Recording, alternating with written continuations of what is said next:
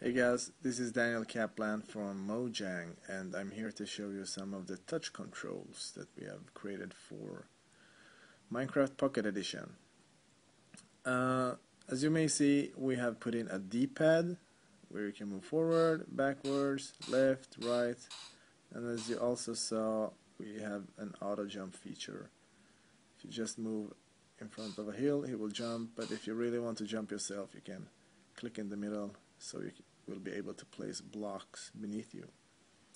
You rotate the camera with your right thumb by swiping the screen, and to place out blocks you just tap.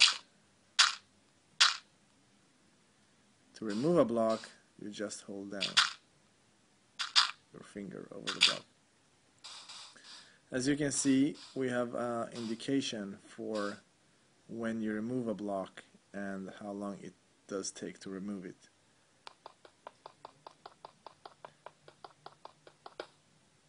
When the bar is filled up, it will eventually break the block. So it is very simple controls, and you will of course be able to invert the camera movement if you want to.